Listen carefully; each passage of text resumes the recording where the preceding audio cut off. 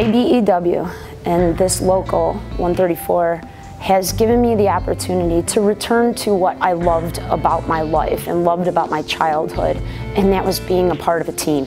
My name is Kara Maude.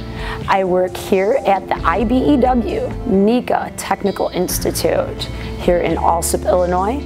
I have been working here for approximately 3 years. I teach motor controls at this time. This is a motor controls classroom behind me. I found a friend that encouraged me to get into one of the trades.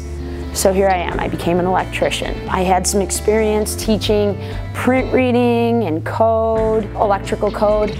Apprentices are able to fine-tune their electrical circuiting skills and hands-on with motors, a big part of our industry.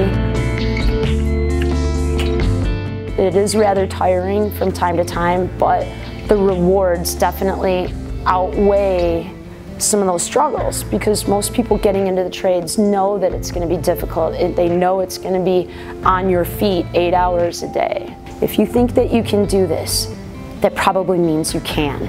So pursue it.